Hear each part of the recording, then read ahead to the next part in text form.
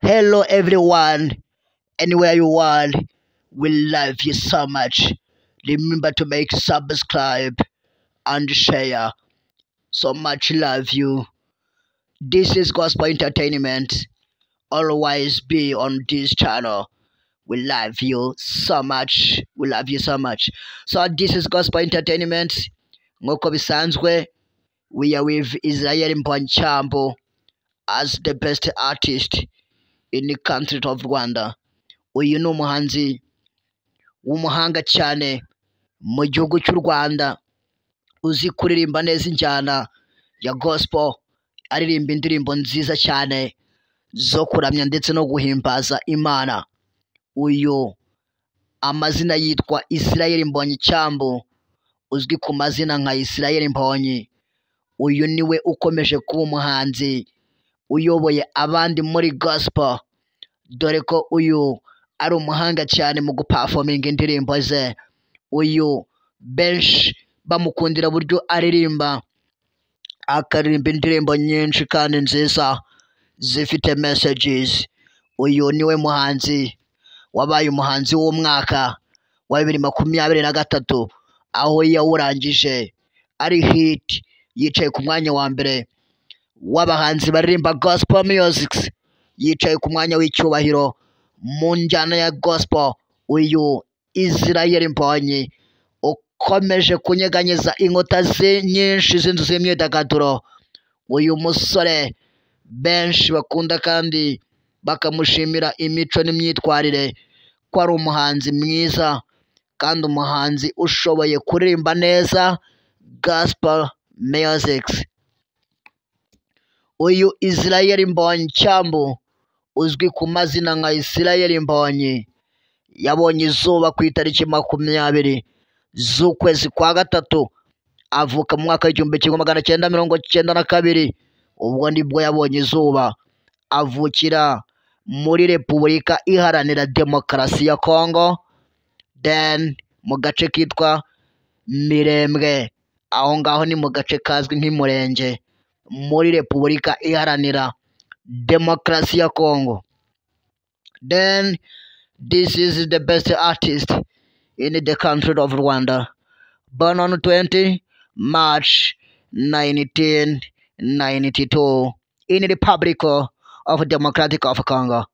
Uyu Israel Mbonyi akomeje kunyeganyeza inkota nyinshi z'inzu z'imyidagaduro mu gihugu cy'u Rwanda, dore ko no muri uyu mwaka mushya wa 2024 akomeje kuba umuhanzi witwara neza mu njyana ya gospel, aho benshi ku mbuga nyinshi nkoranyambaga bari kugenda bakurikirana Israel Mbonyi nyuma yo gukora indirimbo yitwa Ninasiri, indirimbo yakunzwe cyane na benshi, indirimbo imaze gukabakaba views miliyoni 30, bigaragaza ko uyu musore Israel Mbonyi uzwi ku mazina nka Israel Mbonyi ari umuhanga mu kuririmba cyane, dore ko indirimbo ze ziri kugenda zimenyekana hirya no hino muri East Africa. Akomeje kuba umuhanzi w'icyamamare, akomeje kuba umuhanzi ukomeje kwicara ku ntebe ya mbere y'icyubahiro.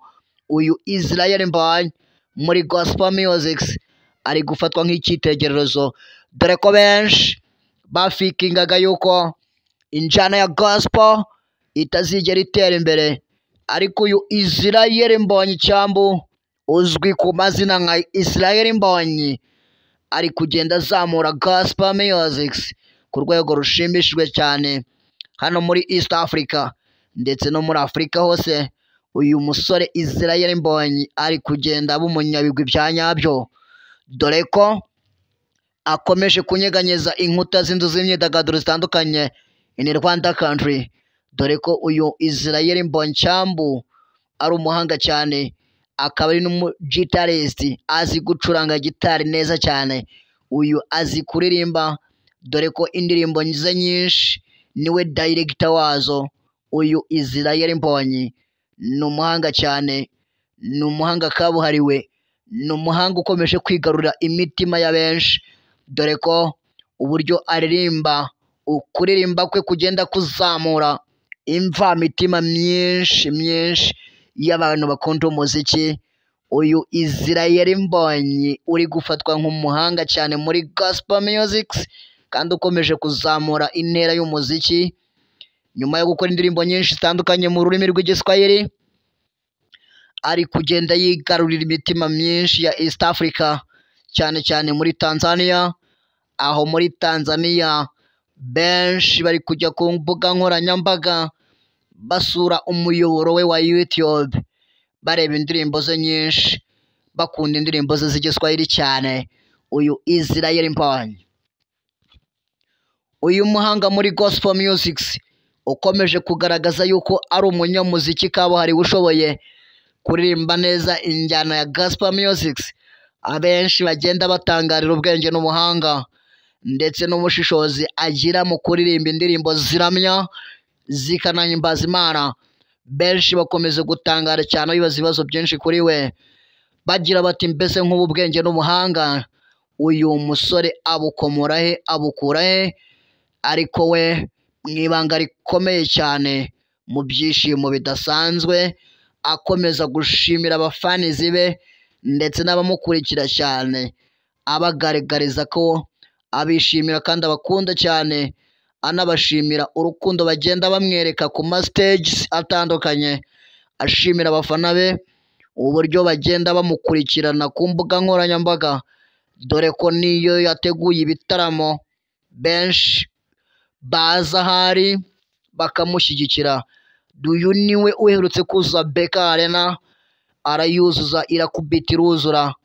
Bose batangarira ubuhanga n'ubuhangange bwe mu kuririmba. Uyu musore witwa Israel Mbonyi ukomeje kunyeganyeza inkuta nyinshi mu bihugu bitandukanye, hariya Kenya, twavuga muri Kenya, Tanzania, Uganda, Burundi, aho hose akomeje kuba umuhanzi w'umuhanga cyane, ukomeze kugaragaza yuko ashoboye injyana ya gospel music, aho aririmba worship songs, indirimbo ziramya ndetse zikanahimbaza Imana.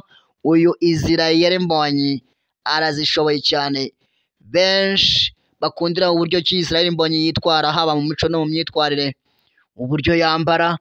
Uyu Israel Mbonyi bagaragaza ko ari umuntu ushobora kwisanisha n'aho ageze n'aho ari, akabasha kwikaruma muri situwasiyo iyo ari yo yose kandi akabasha kwihangana. Uyu Israel Mbonyi uzwiho umutima wo kwirinda, guca bugufi ndetse no kwihangana. Uyu niwe wivugiye ubwe ati azarinda imvi ze ziba uruyenzi, atarigera asuzugura Imana, azakomeza kuyubaha, ntazigera ava muri gospel music ngo ajye muri secular music nk'uko bamwe bajya babikora. Avuga ati nkomeye ku njyana ya gospel, kuko ubwe yivugira ko azi aho Imana yamukuye. Iyi rero yari gospel entertainment. Bakunzi mudukurikirana aho muherereye hose, anywhere you are, we love you so much. Remember to make subscribe, ntiwibagirwe gukandaho kuri subscribe. Uraho duteye inkunga ikomeye cyane, uteye iki kiganiro inkunga, ndetse muri byinshi wamanuka muri comment ukatwandikira. Shalom, we love you.